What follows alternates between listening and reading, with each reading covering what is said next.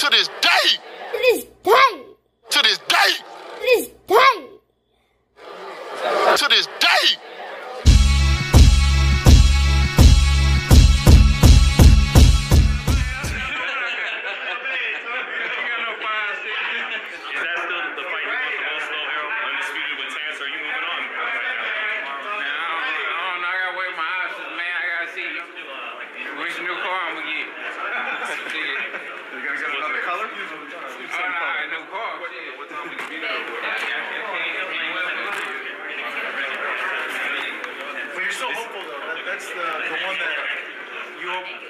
If there's one fight that happens this year, it's that one. Yeah, we got to love it.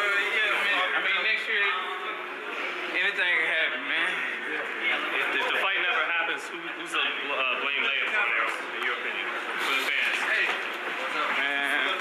Is it both of y'all? Is it just Terrence? Is it both of you guys, or do you feel like it's just Terrence? I mean, I don't know, man. I'm not going to worry about it too much.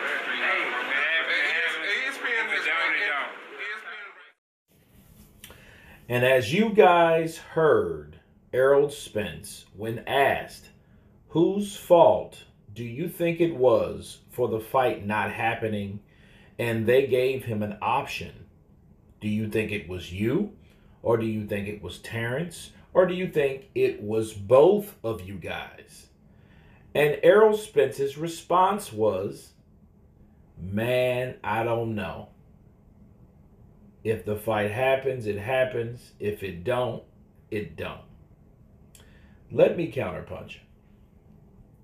First off, if you know that your side, that you're in, your team, absolutely positively wanted that fight. I mean, without a shadow of a doubt.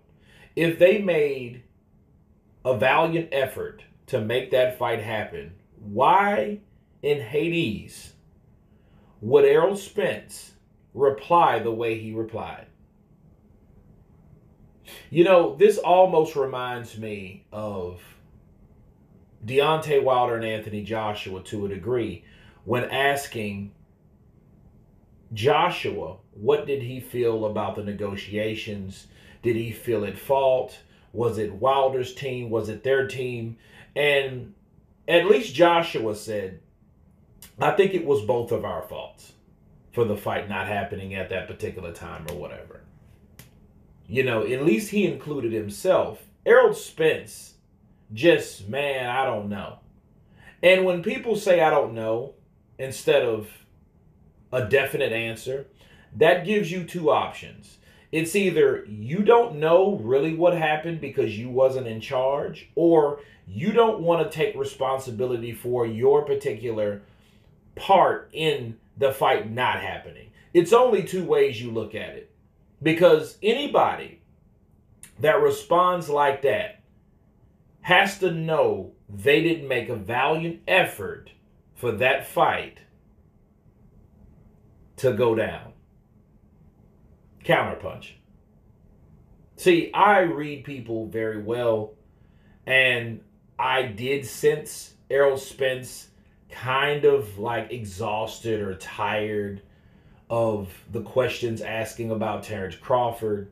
You know, it's probably going to get to the point where he's going to feel like Money Mayweather, where Floyd was just sick to his ears with people asking him about Manny Pacquiao. When is the fight going to happen? When are you going to fight Manny? Manny. And to the point he was just disgusted, like, listen, don't ask me that. Don't ask those particular questions. You could ask me anything except that. You know, and he's just flat out used to say, it's not going to happen. You guys just want this fight to happen. It's just not going to happen. And maybe Errol Spence will get to that way, but I think Errol Spence doesn't have the verbal freedom that Floyd had. See, Floyd was cocky because Floyd could say whatever Floyd wanted to say. Because Floyd had the influence, because Floyd was a cash cow. The problem with Errol Spence, Gervonta Tank Davis, Adrian Broner, even though Adrian is kind of the exception because He eventually branched out on his own, as you can see with BLK Prime. But the Charlos, all of these guys, okay, what they have in common, none of them are cash cows.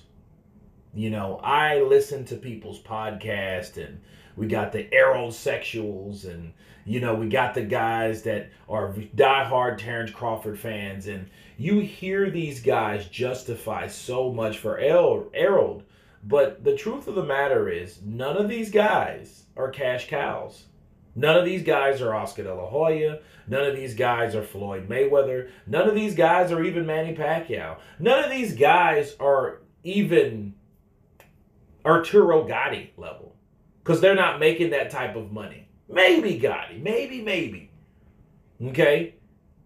But they don't have, and because they're not those type of guys that are cash cows, that do just fill seats and, you know, sell millions of pay-per-views or 900 to 1 million pay-per-view buys, since they're not those type of dudes, they don't call, they don't demand anything.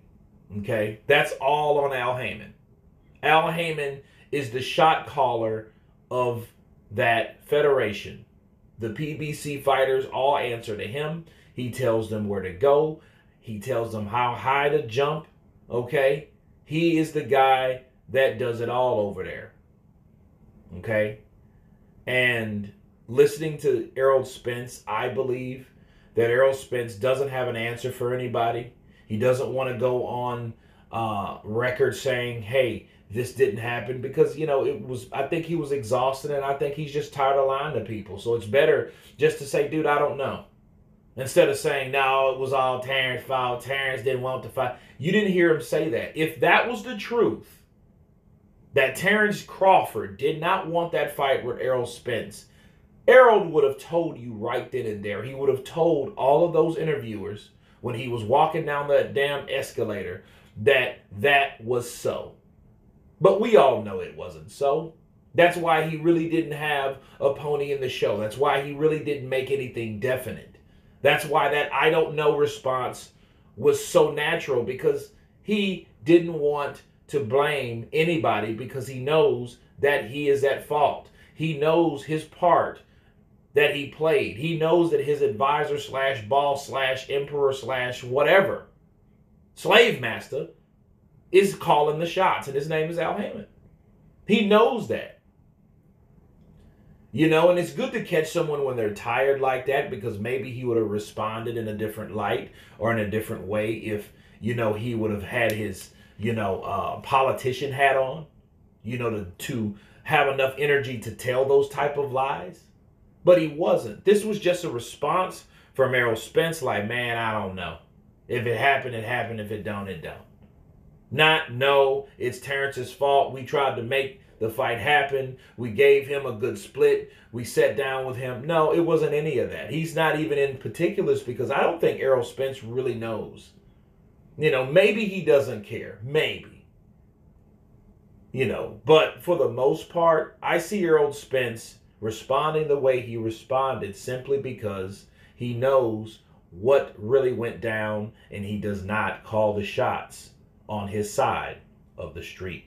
But you guys tell me what you think of Errol Spence's response when asked whose fault was it for the fight not happening, the undisputed welterweight fight not happening. Of course, please subscribe. And you guys been Counterpunch. Peace!